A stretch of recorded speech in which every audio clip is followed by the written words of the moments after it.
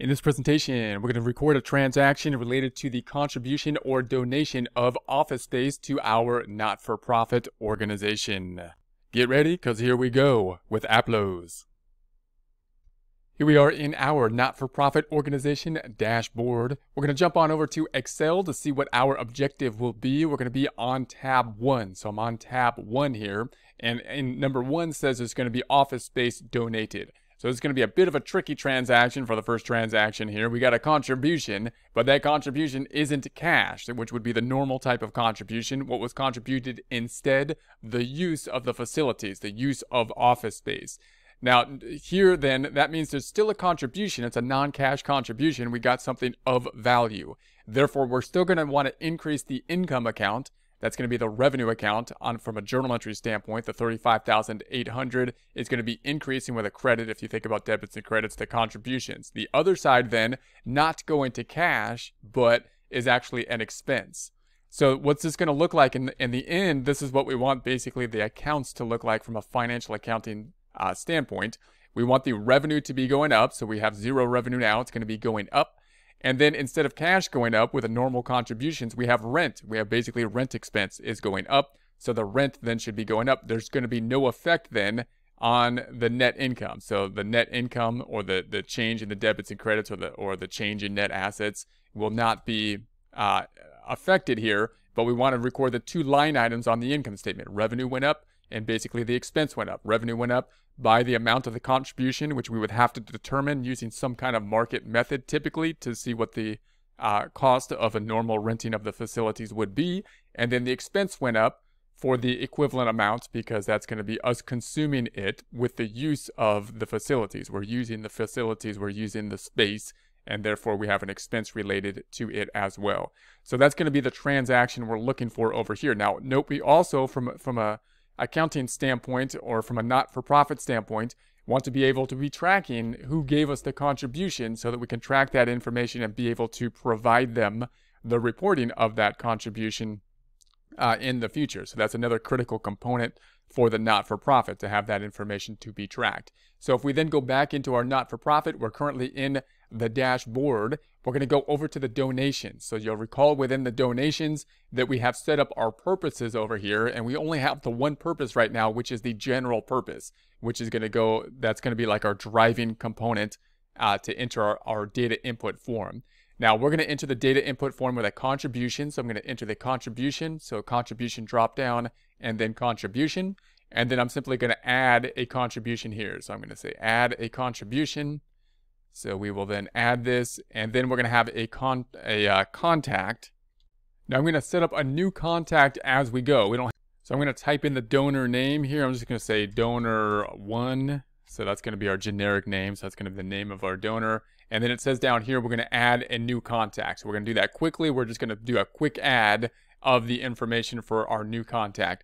Now note, of course, you might want to enter more information into the contacts setting so you could put more information than simply the contact name, but we're just going to be using the contact name here. That's going to be the minimal information necessary to enter the add a contribution type form. Now the purpose is going to be similar to the item for a for-profit type of organization. So we set up the purpose. That's going to be that driving factor that's going to be telling us what account it's going to be going to and the fund that it's going to be going to. And if we had any tags, also the tags. Now the acknowledgement, we could say, hey, have we acknowledged this or not, the actual contribution or not? So we could say acknowledged or not acknowledged to be able to track whether or not we have acknowledged the contribution.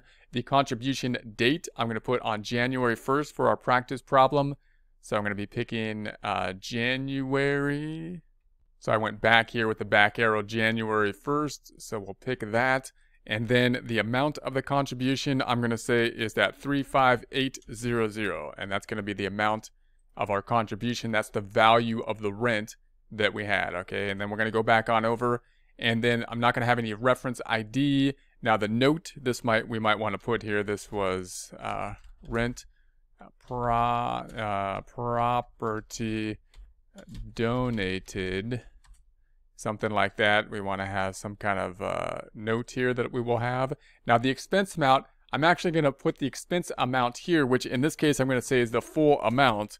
And when we pull this over to the accounting records, what we would like to do then is apply this expense account over to the rent expense. So you'll see what's happening from an accounting standpoint. Usually the contribution form will be increasing cash, the other side going to the revenue account, which is going to be driven by this item.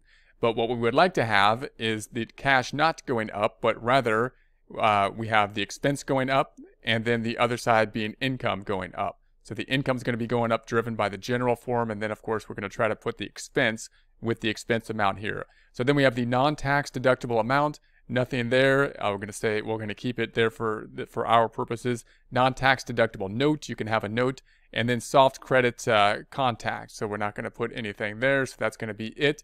So I'm going to say save and add or save and close. I'm going to say save and close.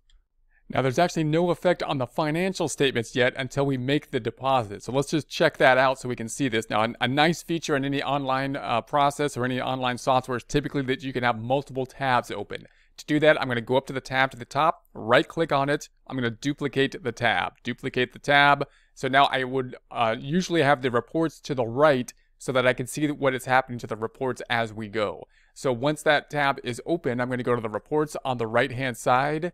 And then I'm going to open up our standard two reports, that being the balance sheet and the income statement. So I'm going to go into the balance sheet and say open that one up. So here is the balance sheet. We could change the date. I'm really looking at the end of January 2020. So I'll pick that. I'm going to do the same thing. And you'll see down here, nothing's in the balance sheet. So nothing's been recorded on our books yet. And we can do the same thing for the income statement. I'm going to go back up top, right click on this tab, duplicate it.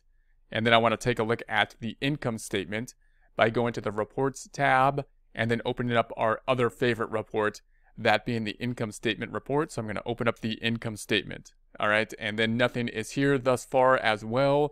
So I'm going to say custom date range, and let's bring this on back to the January, we'll say the January 31st here as well. And let's try that one more time. We're going to say this is January 1st. To January 31st. So we'll pick this back to January 31st. All right. And then apply that. And we have nothing thus far. So then I'm going to go back to the first tab. Now let's go back to the first tab. We're going to make the deposit. Now note there's not going to be a deposit here because we want a transaction to an expense, but we can expense the whole thing in this process. So this is a really neat feature that we can do this here. We're going to go in and say, I'm going to make the deposit, and then I want to create the deposit. Again, it's not going to be a deposit here because we expense the entire thing. But then we see our line item. So our line item date, 1/1/2020. I'm going to keep that the same. I'm not going to have a reference ID. The note is here.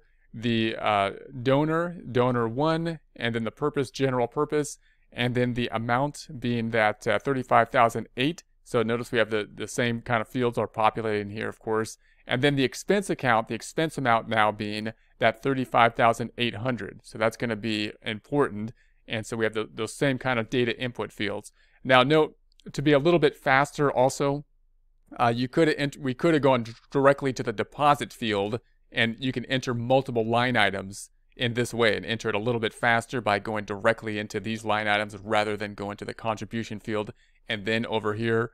Also note that when you do the actual deposit into the bank, you want to be able to group, if this isn't a deposit into the bank, but typically when you use a field like this, it's going to go into the bank. You want to be able to group those deposits in such a way that it'll be in the bank in the same way as in your book. So when you do the bank reconciliation, that will work out. So we'll talk more about that later. But in any case, if we scroll down, we're going to choose our account. Now it's going to go into this expense account. So if I hit the expense account drop down, we have this rent. So the rent is going to be the other side that's going to be affected. And then you could choose a bank account, but nothing should be going into the bank account at this point in time. So we shouldn't have anything going into the bank account.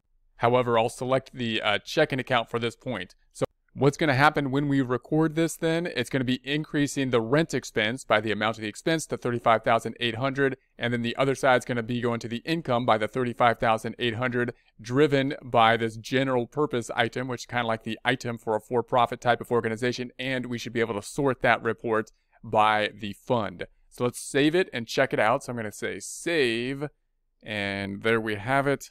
Note that kind of jumps us over to the deposit screen, which if you hit the contributions drop down, you have contributions and then deposits. So these two are kind of related in that way. Now you can go back into the deposit screen by clicking on it, which I do need to do here because I got the wrong date. So this is the deposit date. I'd like to bring that back to January. So this is how easy it is to fix it or adjust it. You can go into it. We can go back up top, and I want to change the date field up top to be January 1st as well. So note down here, this is the date of the contribution. This is the date of the deposit. Those don't necessarily be the same. You would think they'd be fairly close here because we want to, we don't want to be holding on to the cash, but we're going to say save. And so there we have it. There's our deposit. I'm going to jump over to the income statement now. I'm going to refresh the screen by hitting this little button up top to refresh it, or you can click on the URL, highlighting it, and then hit enter, and it'll refresh the screen. So now we have our information. We've got the income went up by that $35,800, and the rent went up as well. So the net is 0. So no net effect on the balance sheet. If we go back to the balance sheet and we refresh the screen over here as well, then we have nothing on. We have nothing on the balance sheet at this point in time because the income statement went up and then down. No effect on the balance sheet.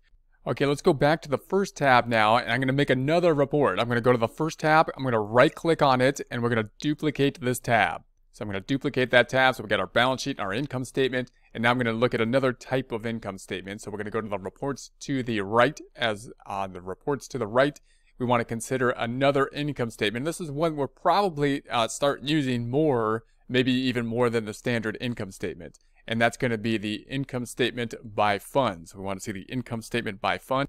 Note it's useful down here. Here it is down in the most used reports. I'm going to hit a star next to it, and that's going to put it up top in the favorites. So that's one we're going to be using a lot, so I would put a star on it. So you got your recents, which will show up as recent items, and then I would put your favorites up top. So if we look at the income statement by fund then, so we have the income statement by fund, changing the date. I'm going to make the date a custom, let's make it this year to date. That'll show the data. So there we have it. Now we have this broken out between the restricted and unrestricted, and obviously this is in the unrestricted. So you can see now this income statement starting to populate in this format with the use of those funds. So now we have it broken out in kind of like the statement of activities here, where we would have the two columns. Here it is down here, with donor restrictions and without donor restriction, unrestricted and restricted. So as we go, we'll see how that will be broken out between those two categories. Let's take a look at one more report. Let's just go back into this report. Let's go to the reports again. So I'm going to go to the reports drop down, and we also want to track the donations that have been given to us. So then we could say, okay, what about the donor report? So I'm going to scroll down. I'm going to scroll down here, and we've got the other reports and then the donation reports down here. So we have the donation by contact. That's probably our most common report. I'd probably put that on the star as well, because that'll be our information of the donations that have been given to us. If we open that up, then have our date range, I'm going to say that we want this year to date as well, so that looks good. So now we're breaking out that information by who gave us the money. So this report can help us with basically our reporting to the donors who gave us the money. Now in this case it wasn't money, but we still have the donation in this report. So that's what we want to see. Now also note we set this donor up fairly quickly. If we went back to the first tab and we were going to track that information, we can also see it here where we go to the people tab. We're going to go to the people, which is going to include the donors and the vendors. We're going to go then to the contact list. So the contact list. So here's our contact list, and we see down here by name, here's our donor. So if we wanted to add more detail here, or we could just basically add more of our donors here with the plus button. And if we go into the donor that we have added, we can give more information about them. So we can edit the details of the donor. And we've got standard kind of contact information, first name, last name, the company, the title, and then we have multiple phone numbers and all the contact information, which of course we want to have. We want them on our newsletter and whatnot, the address, the events, custom fields, and so on and so forth. So the standard kind of things that you would have available to you to populate the contact type of information field. So that's going to be it for now. Let's get out of here.